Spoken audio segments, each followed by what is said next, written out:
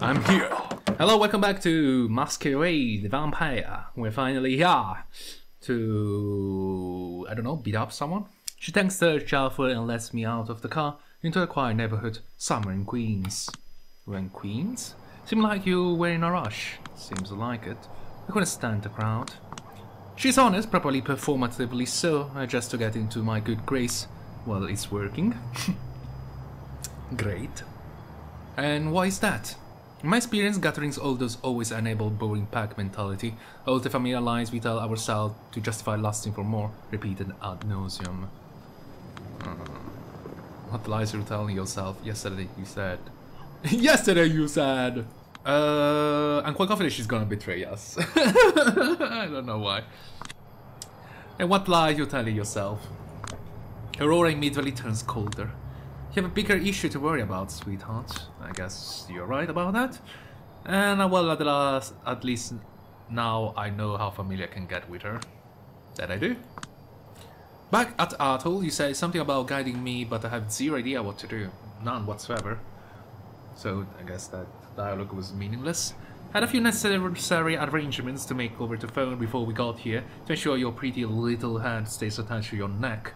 For now, anyway. I'm grateful, but I still feel a way out of my depth. I need to know what to do. Used to make a living as investigative journalist, did you not? Investigate the murder. And also lead me to my own demise, so... Not so sure about that. In TV shows where an investigative journey gets too close to the heart of the political incendiary case, it rarely goes well. A cat's head on the porch, a bullet to the head, you know, the usual. So, are you afraid you might be pawn in a game you don't understand? That your urges consider you a disposable asset? That a single wrong move might cost you everything you hold dear? That sounds about right, actually. Yeah, pretty much. Well, by the sound of it, you understand your situation perfectly. I was like, okay, god dang it. Don't belittle me, I need your advice. Be ready you want, but don't be boring, Julia. If I wanted to belittle you, I would have drowned you in a platitude long ago. Know thyself, believe your strength. Trust no one, are confident, turn the chessboard around and read your opponent's mind. Read Sun Tzu and quote him incessantly. Say, do you feel any better now? I actually read it. It is not much, actually. It just... Imagine a lot of war, quote about war. The problem is that you're not gonna be a general in war. The best way to do war is not do it at all, you damn fucking shit! It's extraordinarily expensive. People die for no good fucking reason. You lose money out of it. Can I ask you something? Seeing as Mia is still not here, of course. Mia? Do you know who killed Baron Callahan? I haven't the slightest idea. Okay. Were you emotionally impacted by his death? Not at all. She probably hated him. You know him? Only passingly. I'm afraid I expect him to perish sooner than later, so I never bothered to improve our relationship. Fair enough. Actually, it's quite understandable. Why are you helping me then? Am I? That remains to be seen. What do you mean? You do not want a painfully honest answer? But I do! I do! She stares me down, her irrelevant tone makes it impossible to guess what she's feeling, even more so than Tomas. When I look at you, I see someone pitiful, someone whose hunger is purely biological, so just an animalistic rush. When I saw a burgeoning plan to put you in a situation that is way beyond your capabilities and offer my help, I was curious to see your true colors reveal themselves firsthand. When everything is said and done and Callahan's killer is pointed out, will you be a whimpering animal or a victor taking the spoils? Cannot wait to find out. So, you're curious if I will succeed or not. I don't know what to say. Is she provoking me or... Mia should be here any second. You have time for one more question. That was Mia. What makes you important? What do you do? What do you do to hold so much sway over this city? I have the best occupation in the world, and I make sure nobody's better at it than I am. You're gonna kill all the competition like that. And the occupation is a socialite. Okay. Oh my god! No, it cannot be. No! A socialite? Do you think it's the Latina girl? No, it cannot be. A socialite. She kind of makes sense. It could make sense if you think about it. Because Thomas definitely hires someone to take care of this situation, right? To make a zombo. A zombo, yeah. To intermingle with Sophie Langley. Sophie Langley was a socialite, right? And they're probably gonna need a substitute for Langley, right? So they give it to her, I believe. Am I wrong? And that was your last question. Direct the rest of them to her. A woman around my age emerged from around the corner of the street. Hello, Mia. Never met her before. If I had to describe her in 2 words by her aura alone, I guess those words will be permanently angry, even more than your average Anarch. You must be Catherine Weese. You must be Mia Morgan. Pleasure to make your acquaintance. The pleasure is mutual. This is your girl.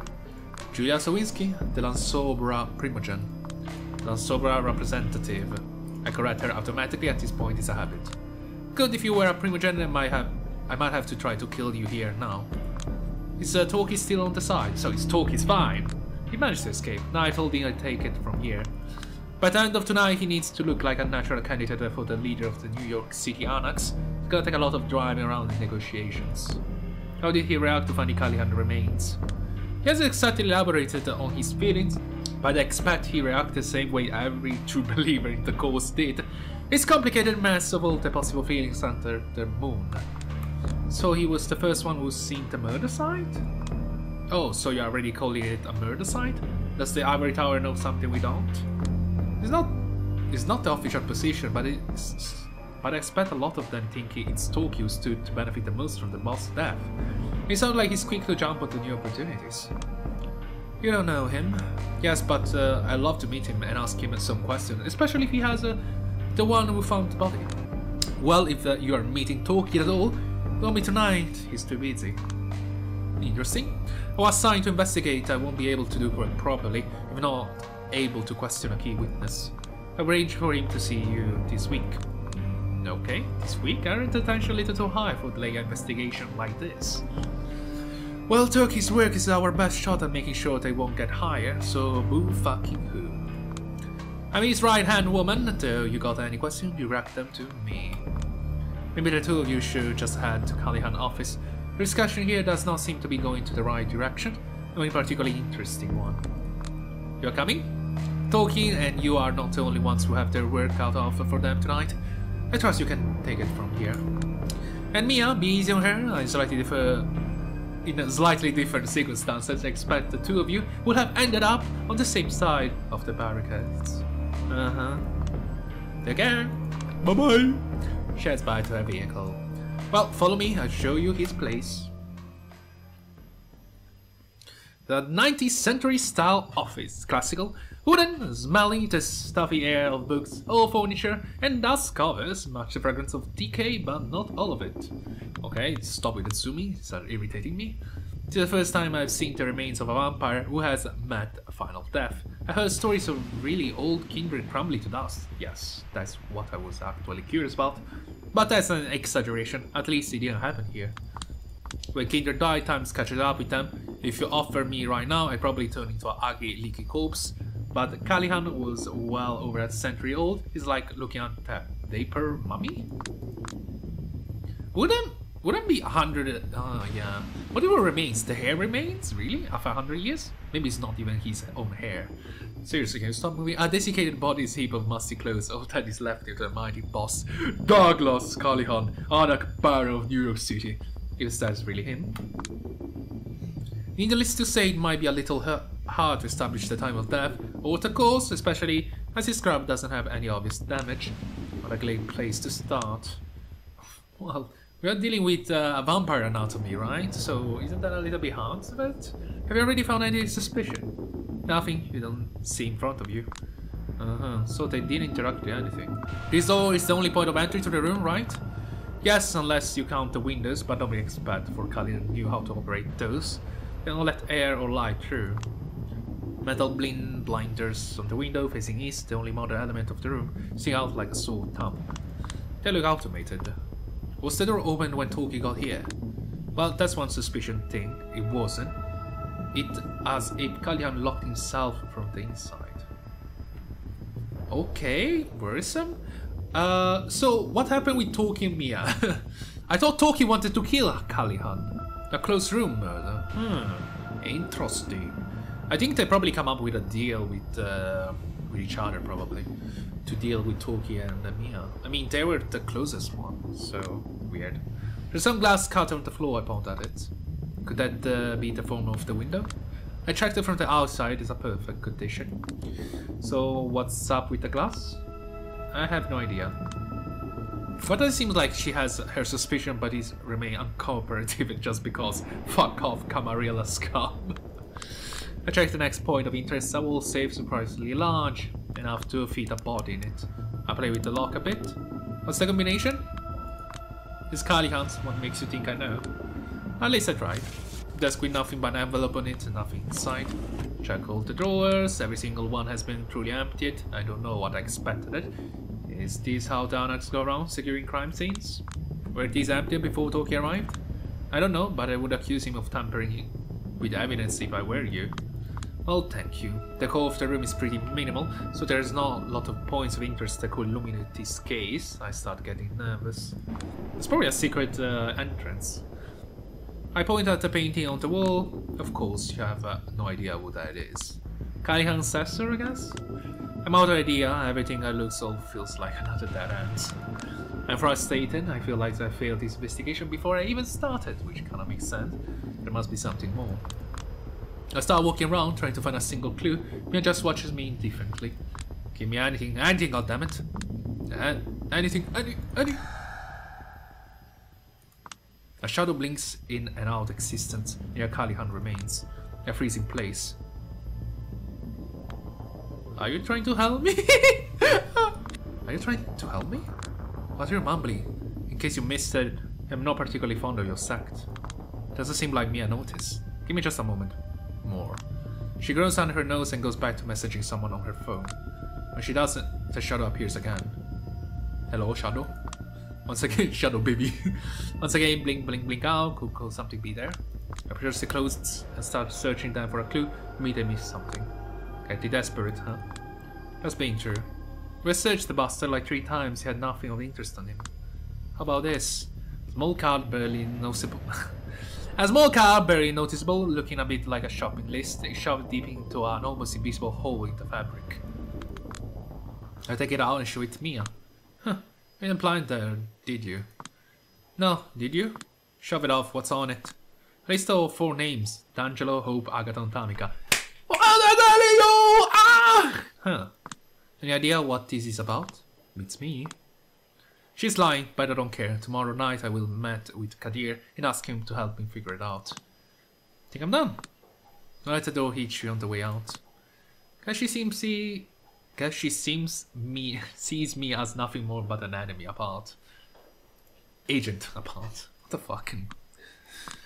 When will I get to meet with Toki? If, and that's a big if, he will agree to meet you on a one-to-one basis, Catherine will let you know. He probably won't let your loyal Camarilla lapdog like you see him without her oversight anyway. A Camarilla lapdog, huh? It's a risky play, of course, and might backfire, but maybe I benefit if you put my loyalty to the court in question. Camarilla lapdog, please. Well, aren't you? Trust me, I'm not the type who buys the hand that feeds her, but the court's favorite pastime is leaving me starved. Ah, so it's like that, huh? Yeah. I got an achievement. I got also a trait. What the heck? Loyal only to myself, Julia trait. Yeah. You study me carefully, and will keep that in mind depending on how the situation unfolds. Good. In the meantime, have a good night. You too.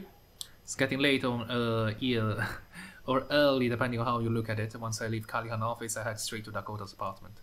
I don't trust anyone. I don't trust absolutely nobody. The only person I trusted is dead. I tried to sneak by my bedroom, but she's up waiting for me. How was your night? Oh, shit. Tomorrow. What happened? You look like something the cat dragged in. Tomorrow, I promise. But don't worry, don't be tomorrow. She gives me a concerned look, then closes her eyes, slumps her shoulder and frowns. Alright, you're the best.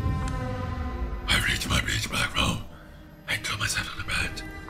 Responsibility is those things, the way I always fail to. Slow to react properly in these situations. Don't want to think. I want to turn off my brain. I want to drift into the void.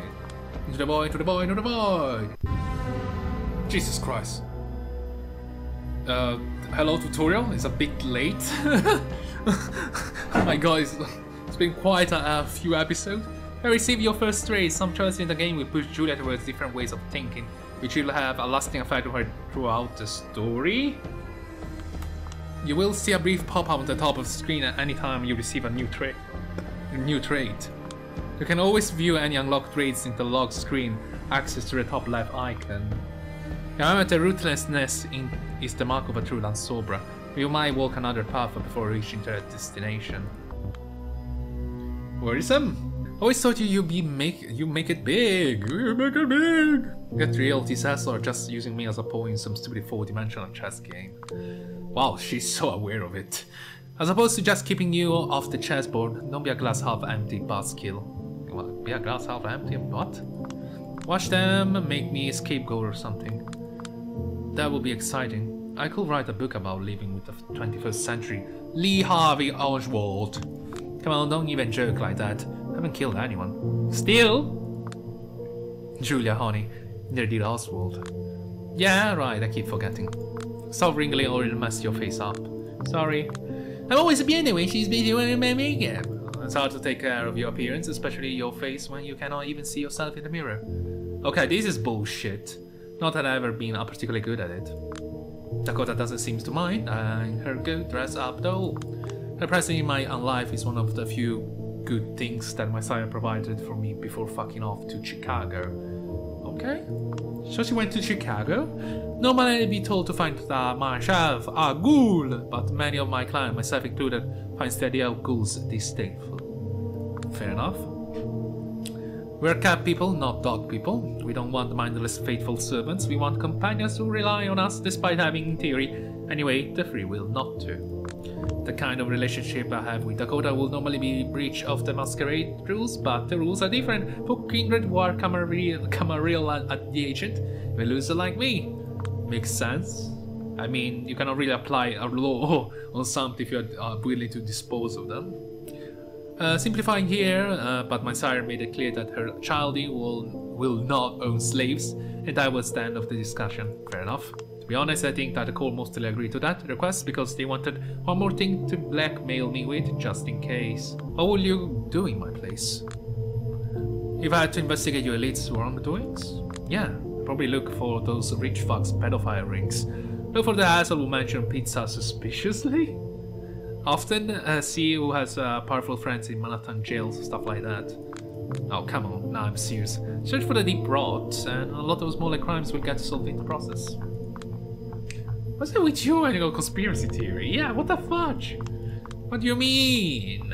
You just told me your bosses are having eyes wide shut parties and suddenly you don't believe in rich people pedophile rings? Oh no. I don't know. If I want to know, my point is, you act as if all the conspiracy theory are real. Like you cannot possibly believe all that shit. Half of it doesn't even make sense. Well, you had an interesting answer or a real answer? A real one. Should be more interesting one. She moves her brush on my face and gathers her thoughts.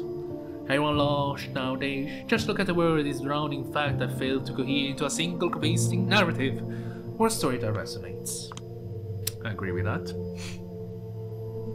The corporate media wants you to believe in empirical thinking, but it always fails to deliver moral or metaphysical truths, and the people desperately lack those. So what do? They turn to conspiracy. Yeah. And suddenly they are able to navigate the world, and why is that? Because conspiracy theories give them emotional truth that serve as a compass. Emotional truth, huh? Is Bill Gates trying to insert satanic microchips into my body? Probably not! I sure hope not! Now, is he a terrible person? No idea, but there's ample evidence that might be the case. It's in his ruthless business strategy, the company he used to keep, the philosophy he follows. People look at him and they feel he's fishy. So when the media present him as a genius or a savior, and I post that he wants to put the mark of the beast in my body, they choose to believe me. Fair enough. I honestly cannot care less, to be honest. Oh, it's the savior! I still don't give a shit. Still don't give a shit. Because it makes moral, emotional, and metaphysical sense to me, and ultimately, that's what matters most. Stand. Guys, about this conspiracy theory, don't you think it's a little bit expensive to create microchips and install them on people? You know how fucking expensive is this? We don't even have graphic cards at this point. We're almost running out of it. I'm just saying. I mean, at least make it believable. And you think people will give so much a shit about you or what you think? Really? Really? Really, broski? Huh? Huh? I don't know if I want to engage with contents of this rant too deeply. You came out with a monologue yourself, huh? Oh no, I read it on Facebook. Oh, great. Facebook, huh? Figures.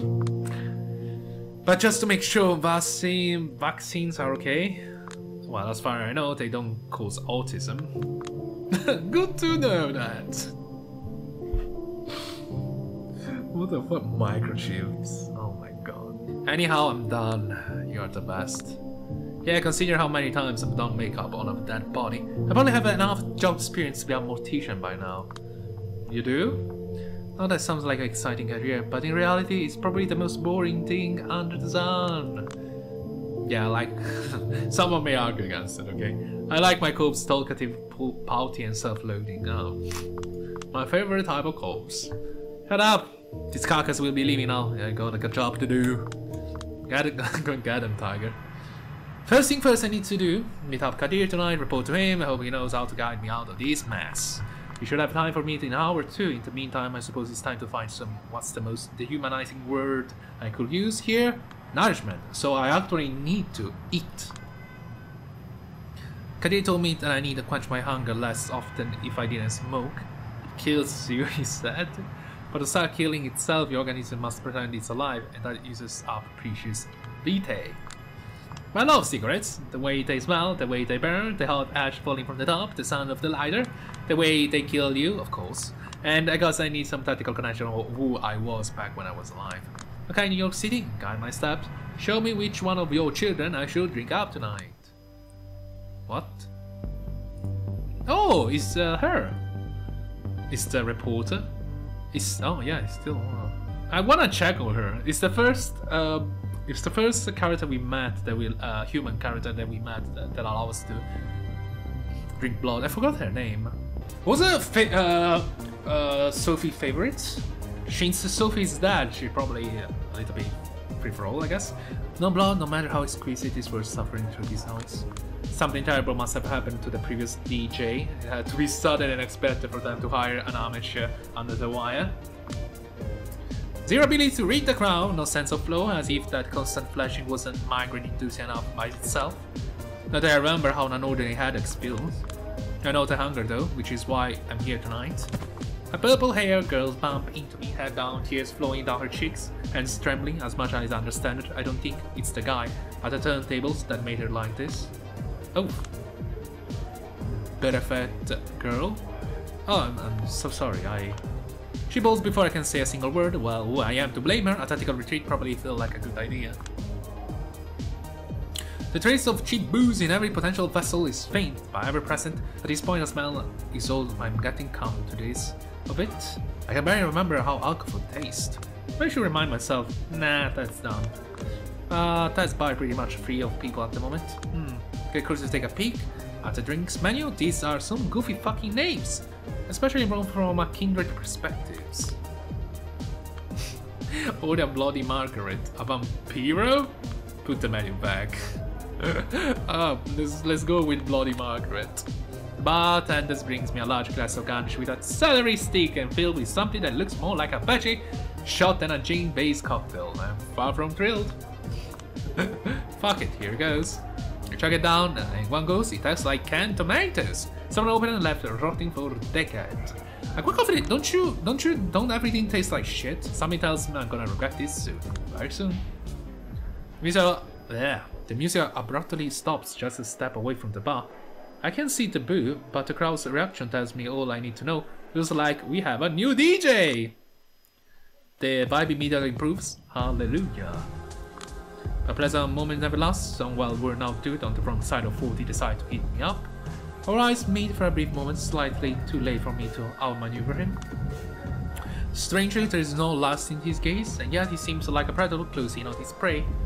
Could it be the rumored diva's delight? A kiss addicted clocking me as a bloodsucker? Werewolf man, how come you are here all alone, sweetheart? I cannot pinpoint exactly what it is, but there's something irksome in the way that he carries himself. As he approaches me, I begin to feel fatigued, like there was a sudden drop in atmospheric pressure. Tell him to piss off. I give him a purely hateful glare, but I find it weirdly strange to keep my eyes on him for longer than a few seconds. There's something about him that ruins the little composure I have. I think he knows that. I feel spiders crawling in my spine. I think he's a hunter. Is there something wrong? He'll let me. Hands off, asshole. Oh, damn it. I can barely focus on his eyes, but he freezes in place for a moment. Hey, Stallion, how about you bother that guy? He struggled with my chaotic command and gives me an unsettling look, but in the end he seems to do what I wanted him to do. He approaches some meathead who immediately turns hostile. The meathead first punch and breaks the guy's nose, and don't wait to see the second one. As if meeting that asshole didn't string me enough, an acrid feeling rises in my gut, instantly making me nauseous. Nauseous? I think it's... I barely make it to the nearest empty lounge before I became violently throwing up. For a minute straight up, I sprayed the couch with the remains of that wretched cocktails. It's not a pleasant sight. I called myself as soon as my stomach empties. Shit, Julia. Your life has had more than its fair square of avoidable embarrassment. Is it necessary for your own life to follow suit? Yeah, if I'm not wrong, I cannot consume food, right? Time to bail and not look back. Right before I reach the next, the purple-haired girl from the early bumps into me once again. This time I know it's not coincidental. Wait, please. She seems startled but gives me a pleading look. I saw what you did to that man. Are you one of them? What are you talking about? Who's that? He bares her teeth and taps the side of her neck. Oh, I get it. So yeah, the diva's delight? She blushed instantly like I just caught her stealing cookies. Yeah, it sounds silly, I know, but I thought I would attract some of your kind. Always being told that it tastes good. Would you like to try? Sorry. Sorry. It made me so much laugh. I really taste good. Would you like to try? Sure I do. She looks at me at the same way junkie who hasn't had his hit for a while looks at a syringe. You know too much. There's no way you don't have a pattern of some sort. Her eyes tear up again. I do, but maybe I don't know anymore. He shows up whenever he wants, then disappears for weeks. I don't even know his name. We were supposed to meet here tonight, but... So I am alive. Because he didn't show up, the girl keeps talking now that she has found somebody new to open up to. An instinct she might have had to remain a secret if he's gone. Makes you wonder who thought it was a good idea to breach the masquerade for her. Before him I used to have a caregiver. She was one of the divas too, but she was so exceptionally noble. I think she cared about me in a way. She always complimented the way I taste. Would you like to try? Would you like to try a sample? She clings to my eye like I am Jesus Christ and Kurt Cobain at the same time, sent from heaven exclusively to turn her misery to bliss. I cannot help but feel some at this day. Please, I promise you, you won't be disappointed. No, I won't be. I'm too hungry for that. But I also like to pretend I'm something better than that, hungry from time to time. Feeding. The hunger gets the better of me, but somehow I don't mind. This is what she wants, isn't it? A quick look around, nobody's paying attention. Why would they? We were just two random girls who seems to be very into each other. Gently grabbed by her head and put my lips closer to her neck. She visibly trembles with excitement. As I bite down, her body softens.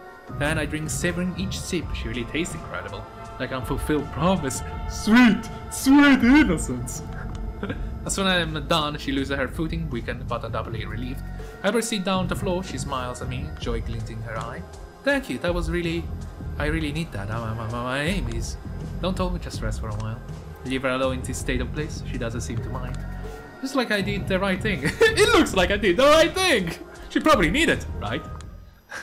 I leave the booming sound of the cloud behind me and get on with my night. So, I guess we switched, right?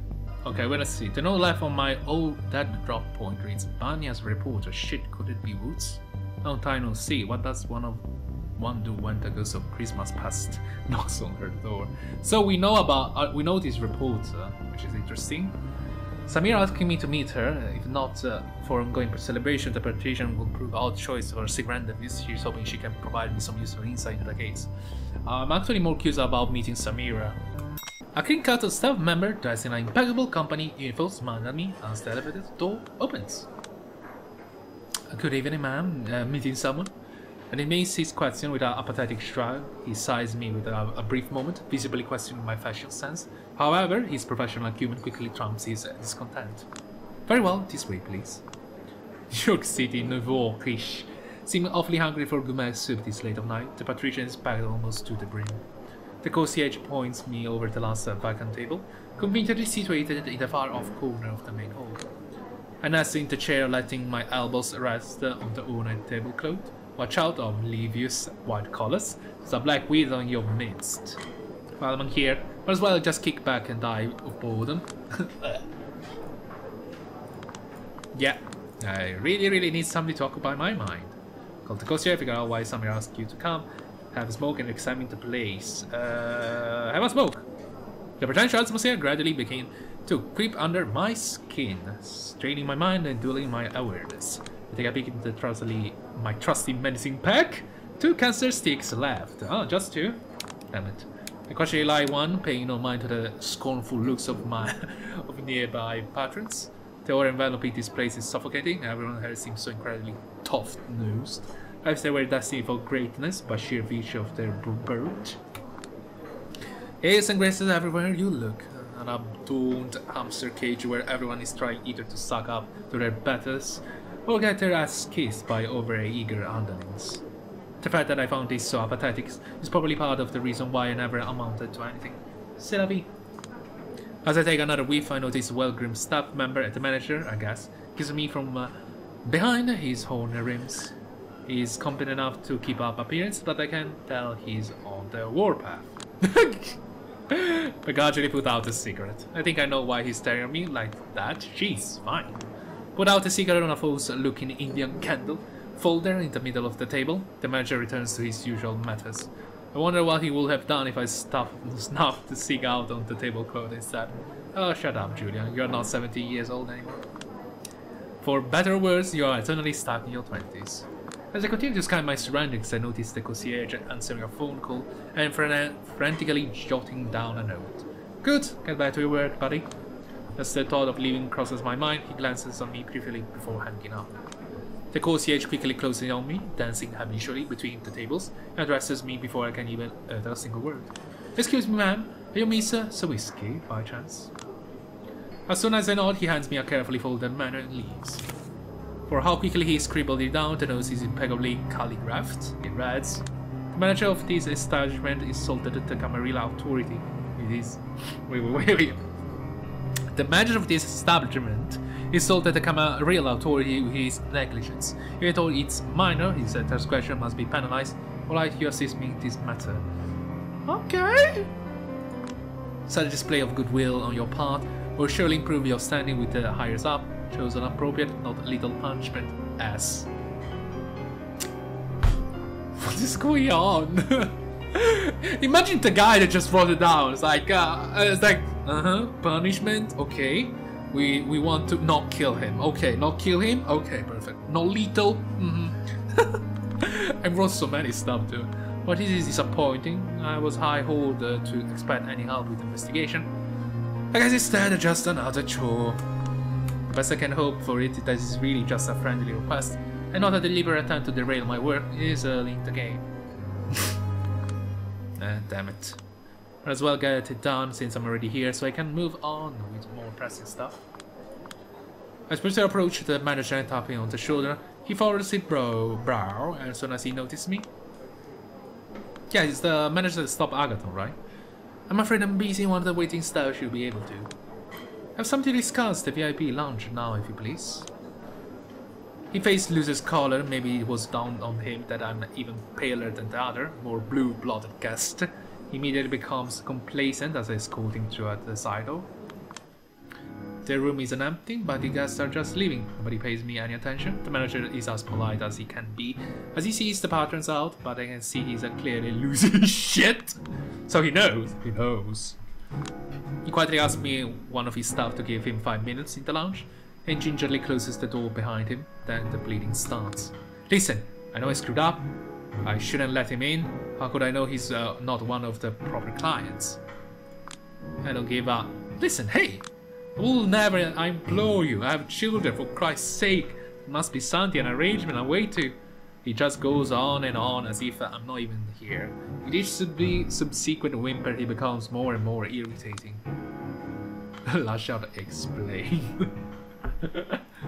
Just shut up for a goddamn second. My outburst finally makes him hold his tongue. I laughed out the last cig in the package and take a slow puff, trying to compose myself. I have no use for your explanation, justification. I don't know what sort of transgression you committed. I should never have let this Sansaric guy in.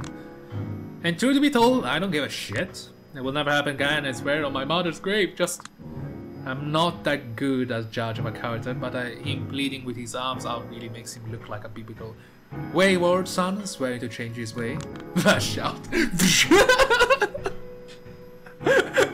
Lash. Just punch the face. Ran him. We grab his hand in tightly grip palm and take a puff of rekindle the burning tip of my cigarette. He doesn't fight back. You and I both know they will want to prove that I gave you a lesson you won't forget. So I hope you realize that this is mercy. I put my smoke out the palm of his hand to the accompaniment of his muffled screams. His eyes become watery, but other than that, he takes this like a champ! If I have to come back to this shittle, the next one will go right here.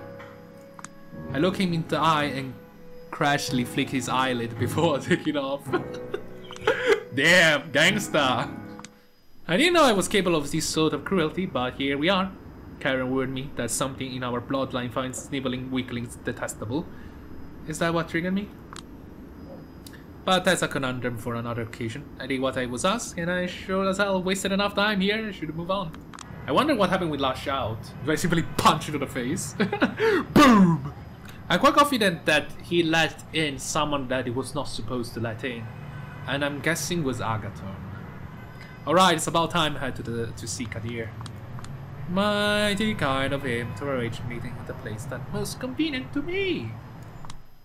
Oh, Jesus Christ. D'Angelo, Hope, Tamika, and Agathon. Suppose that's better than nothing. But no evidence, really? Honestly, it feels like if someone had already cleaned up the most egregious stuff before I arrived. You know what, guys? I'm gonna end it right now, right here. I know it's a bit earlier, but I really need to do something I forgot to do. And see you again very, very soon. The next one. Good lovely bye. Sorry.